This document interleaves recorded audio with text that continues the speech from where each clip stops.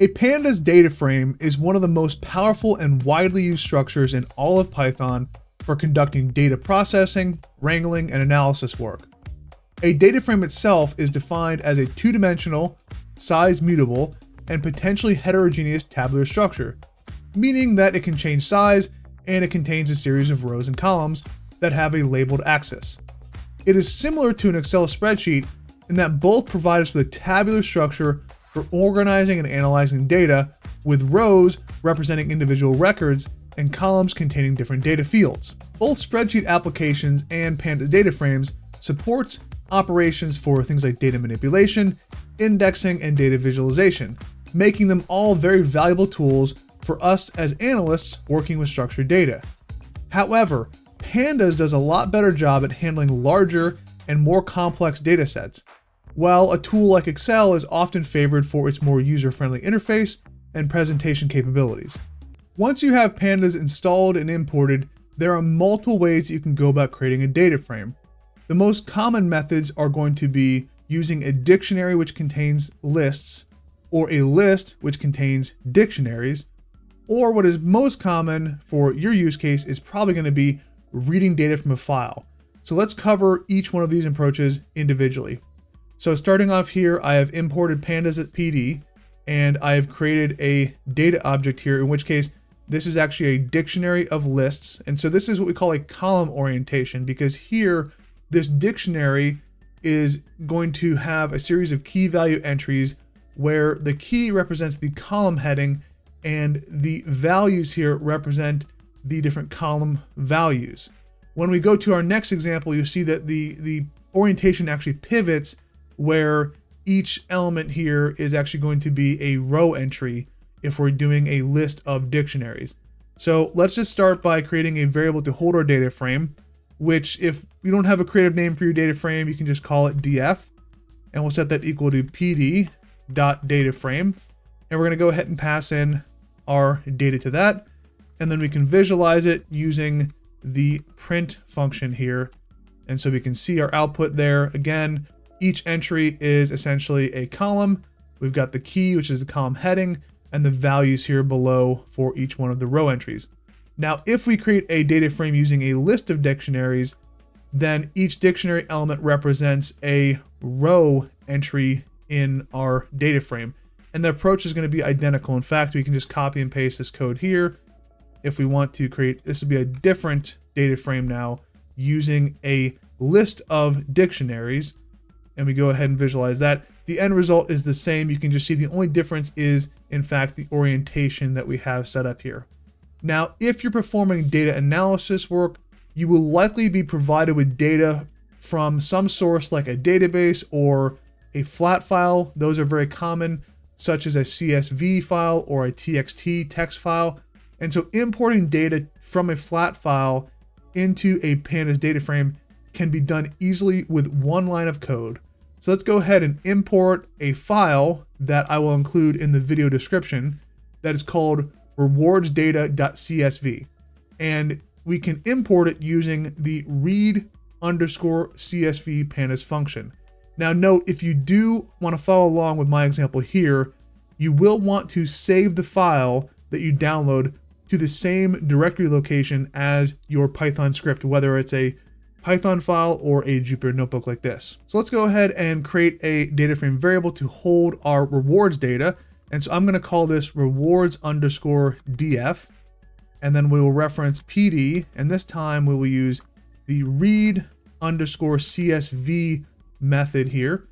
And we're going to reference the file, which is rewardsdata.csv. Now, when we run this, you're not going to actually see anything happen because all we've done is imported that file and saved it in this rewards data frame variable. Now, we want to get into viewing the data set that we just imported, which actually contains thousands of rows and multiple columns. It has a little over 7,000 rows to start. And one of the major benefits of working with a larger data set in Python as opposed to Microsoft Excel is the speed at which that you can import and analyze and wrangle and work with the data. That being said, it is difficult to view the entire large data set in one snapshot, but there are useful methods that are built into Python to display both the size of the data set and preview subsets of that data. So if you preview a large data set, you can do that using the print function.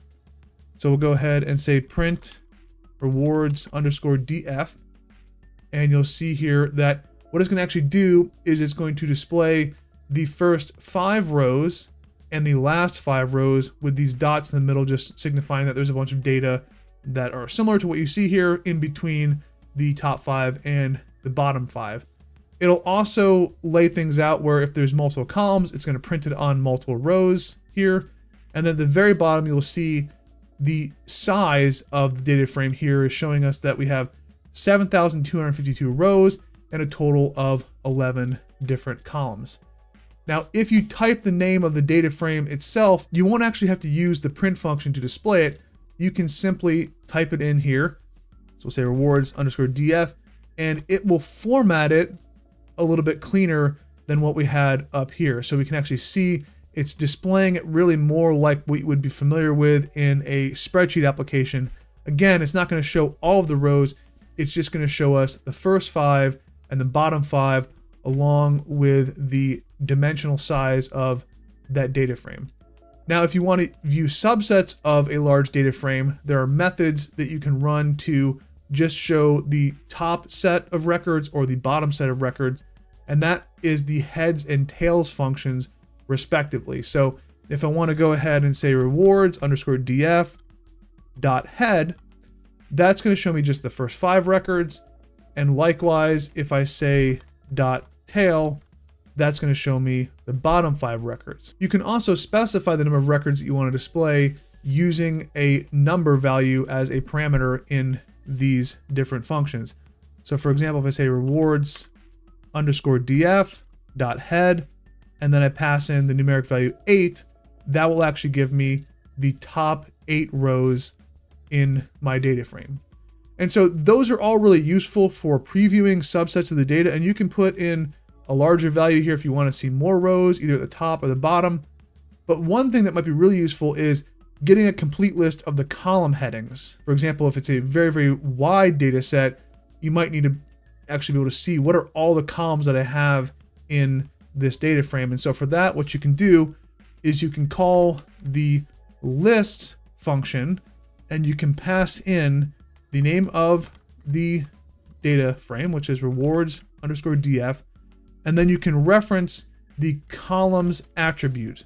And what that's going to do is it's going to pull out the column names for this data frame and display it as a list. So we can see here, here's our different columns and what they represent.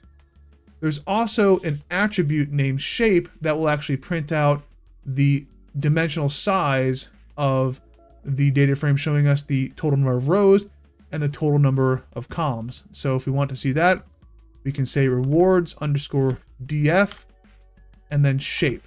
Again, this information was shown to you when you printed out the data frame, but in some cases you actually need to just reference the size of the data frame and not all the other information. That covers the basics of creating and working with Pandas data frames. In our next video, we're going to dive into more advanced topics such as selecting, filtering, and sorting our data frames. As always, if you've enjoyed this video, hit that like button, subscribe, and click the bell so you don't miss out on any future videos or lessons.